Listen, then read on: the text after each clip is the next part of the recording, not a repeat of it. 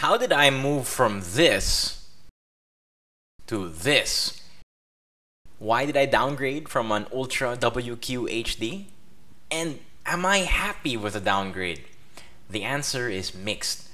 I'm Rafael from Hardware Sugar, and I'm going to nerd out on my 9-year obsession.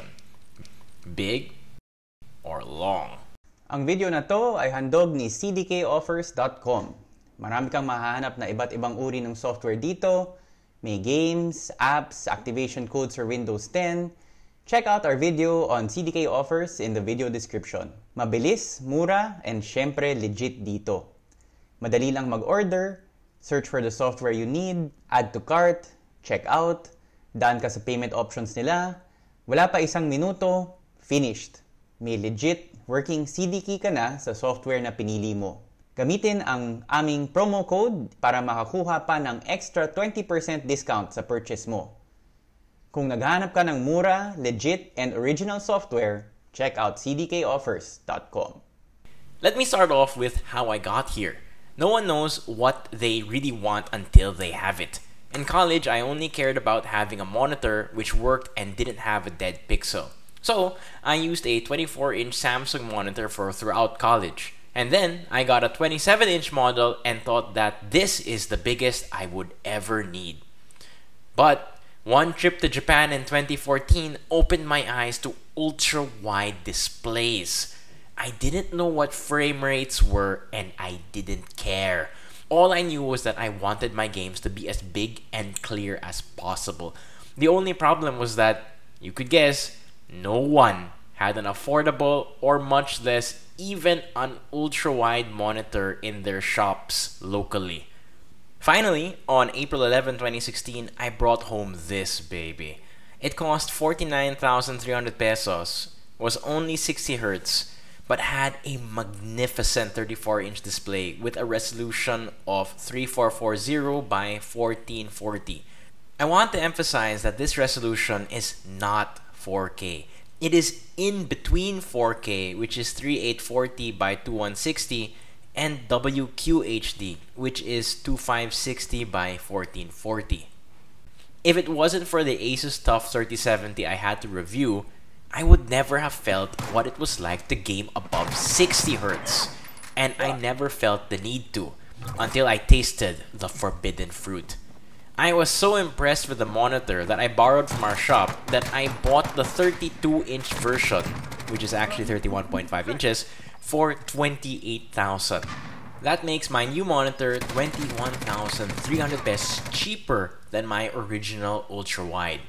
My new MSI monitor has a refresh rate of 165 Hz, but a panel resolution of just 2560 by 1440. My old setup. Two monitors, whether they are smaller monitors or big monitors, is superior to that of a single ultra-wide monitor. That is why I decided to pair up my ultra-wide with my 27-inch, and why I now sport my ultra-wide as my new second monitor. My biggest problem with monitor arms is that while I really love my old Samsung monitors, none of them are VESA mount compatible. That is why you see that weird clamp frame thing on one of my monitors. And, well, I will rant about this in a different video. Fuck. Safe to say, this is now my latest monitor setup. The first thing you may notice outright is that the monitors are disproportionate. The MSI is quite literally longer and the Samsung is wider. So why did I want a ultra-wide that was 60 Hz to begin with? Well, this was like several years ago, and to me, what was most important at the time was to have a more immersive experience. So I really liked the idea of having a wider screen and which had a higher pixel density. You actually have a clearer image of the game because of how much more pixels there are. And to me, the refresh rate wasn't important. Maybe it's because not a lot of YouTubers were really pushing at the time for higher refresh rate. But for me, after gaming on, I believe, 60 Hz since the beginning, 60 Hz was just fine. I honestly did not know what the difference was. I thought it was a lot of marketing.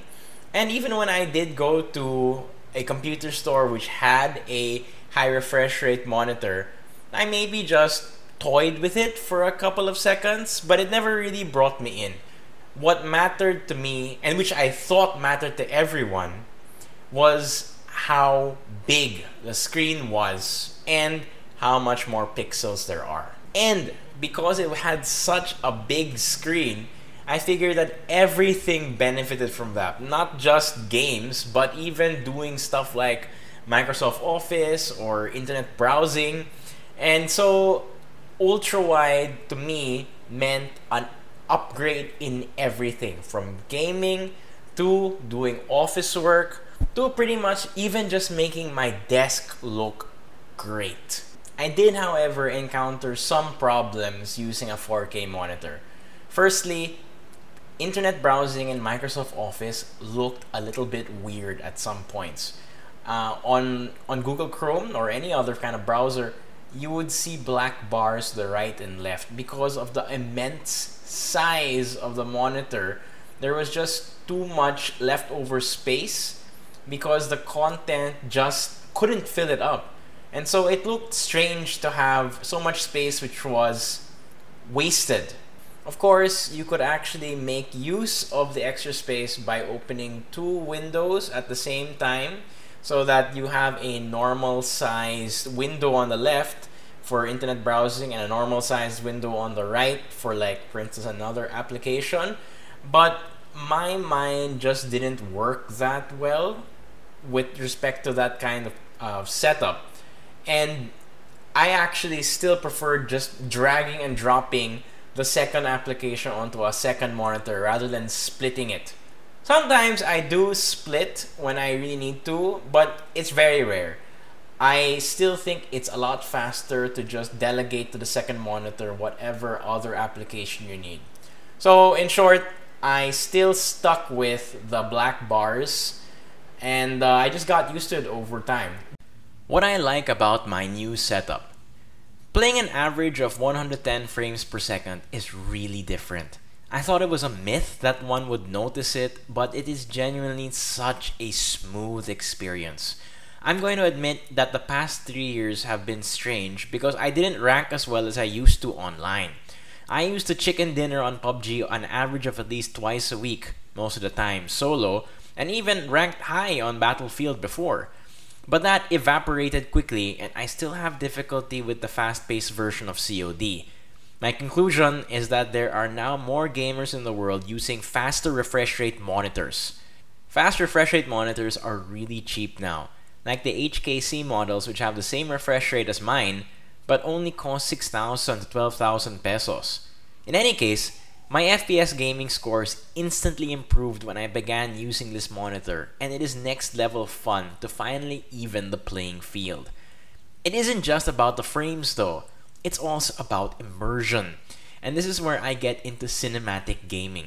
It is forgivable to be on 60 frames per second if you aren't competitive, and if you're here to just enjoy the scenery of a good game like Red Dead Redemption 2.